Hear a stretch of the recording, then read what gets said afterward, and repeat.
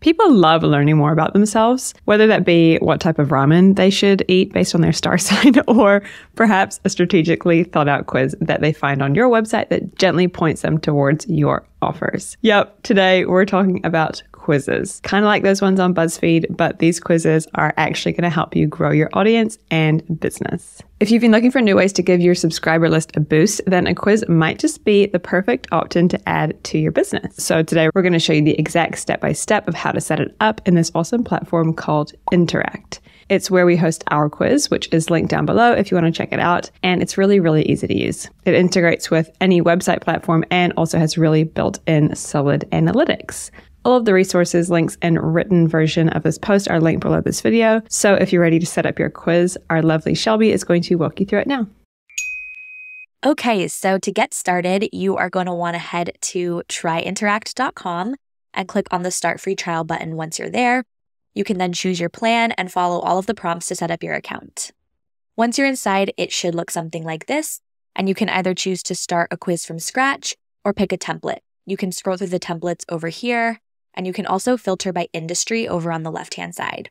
Now, we, of course, love templates, so we generally tend to recommend starting with a template just to make the entire process so much quicker and easier. But for this tutorial, I am going to start from scratch just so that you can get a really good picture of the editor and how to customize something from the ground up.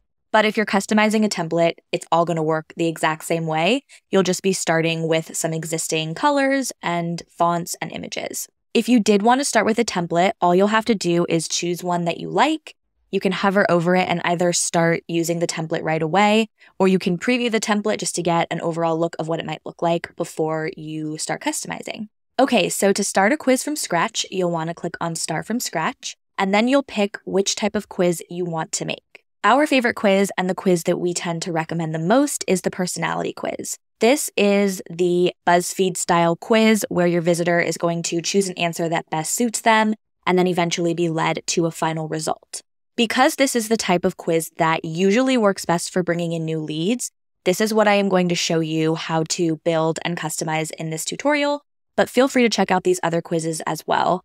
The assessment quiz is kind of like your classic quiz where there is one question and one correct answer for that question. And the scored quiz is going to assign a value to each answer. And then at the end, your visitor will be given a value somewhere in a range of values. So let's go ahead and choose personality. And we will then be taken into our quiz editor. Here is where we can start customizing the overall look of our quiz using some of these options up in the top editing bar. So first, you should see quiz colors highlighted, and you have a bunch of different options of things that you can customize here. So to change the color, you'll just click on the little color dot above whatever it is that you're customizing, and you can go ahead and either use the color picker to change around your color, depending on your brand or the style that you want, or you can choose to enter a custom hex code. Next, you can click on the little text icon to customize the fonts of your quiz. You can click into this little font bar here and scroll through all of the different Google fonts that they have available for you. You can filter here by typeface, or you can also just search a font directly if you know exactly what you're looking for. You can also change the color of your fonts by clicking on this little color dot and playing around with the color picker or entering in a custom hex code. You can also choose to enter a custom logo by clicking on this image icon if you'd like, but note that this is a premium feature only.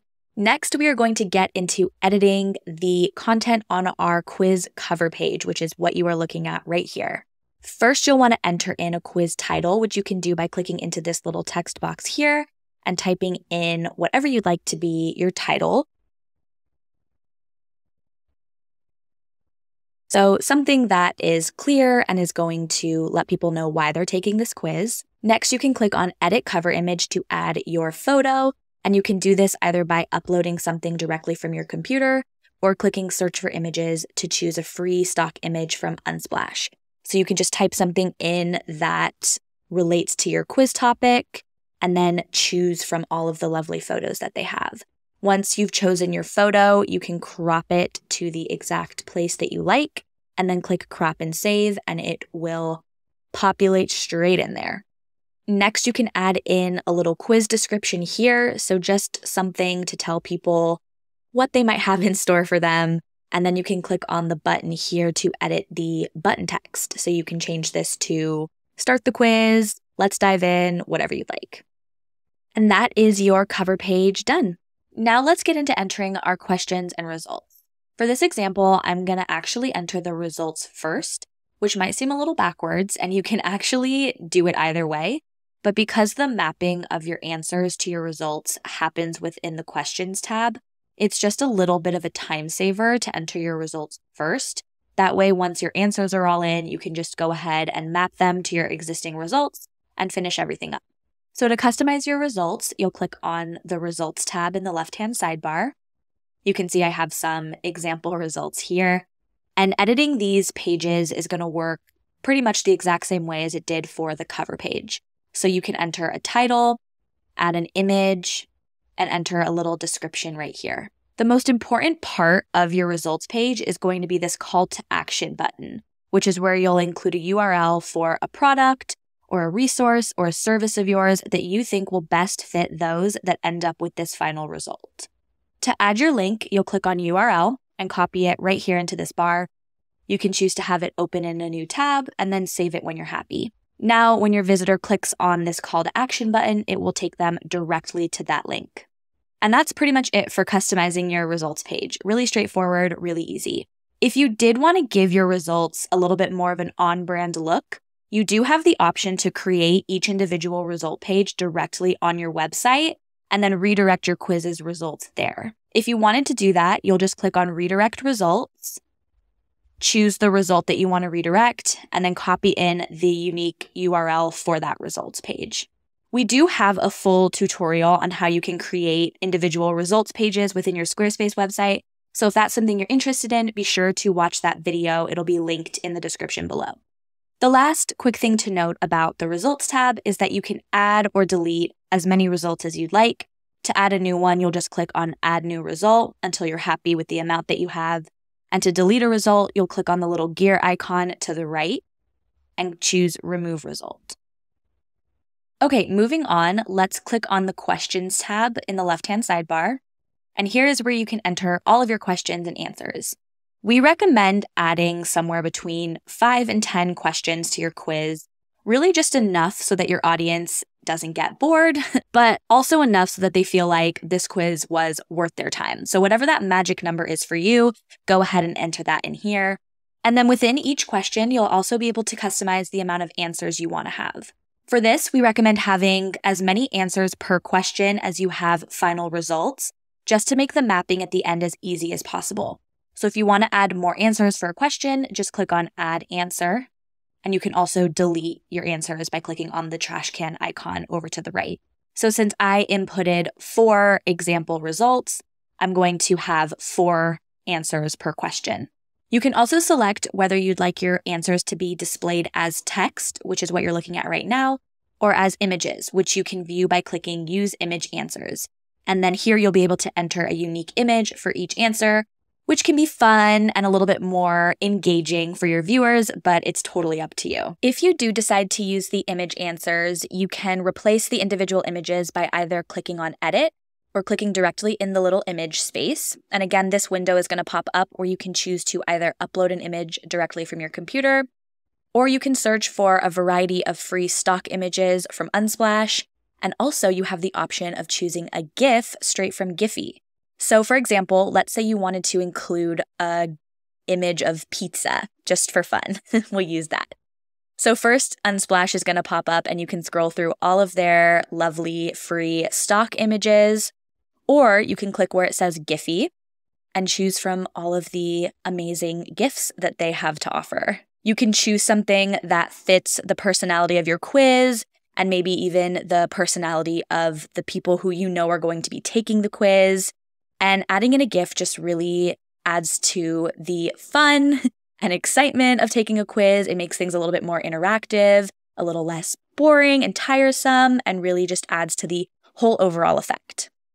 Once you have a question set up with all of its answers, you can go ahead and click on Edit Result Correlations, and this window will pop up, and this is where you can map your answers to your final results. To do so, you'll want to click on an answer. It'll be highlighted in red so you know that you're choosing the right one, and then choose a result to map it to.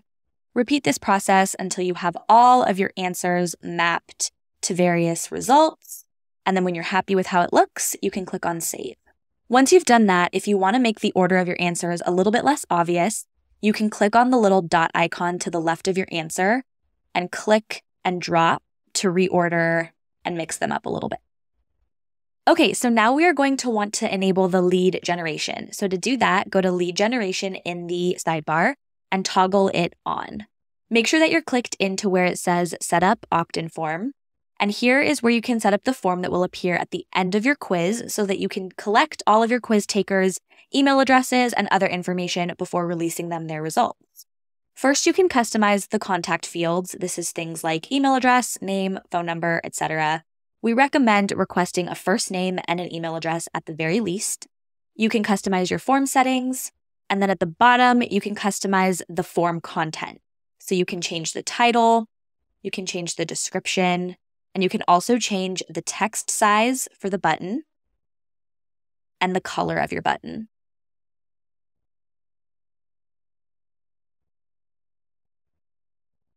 Once you're happy with how all of this looks and is set up, you can go ahead and click on Save and Continue, and it will automatically take you to the next step, which is connecting your email marketing platform.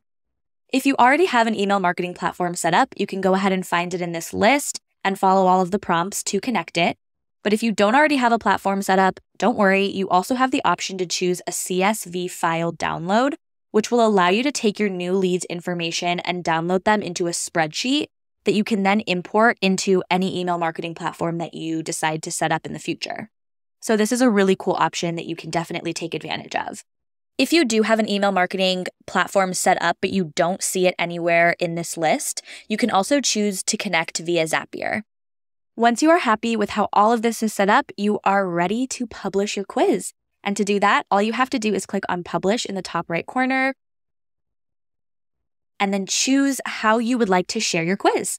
We also have a full tutorial on how to add your new Interact quiz directly to your Squarespace site. So to make this final step super seamless and really easy, be sure to check out that video. It will also be linked in the description below. That's it. I hope you enjoyed this video and learned something new. If you liked this one, make sure to check out this video too and subscribe. We put out new tech and small business videos like this all the time. So hopefully we'll see you in the next one.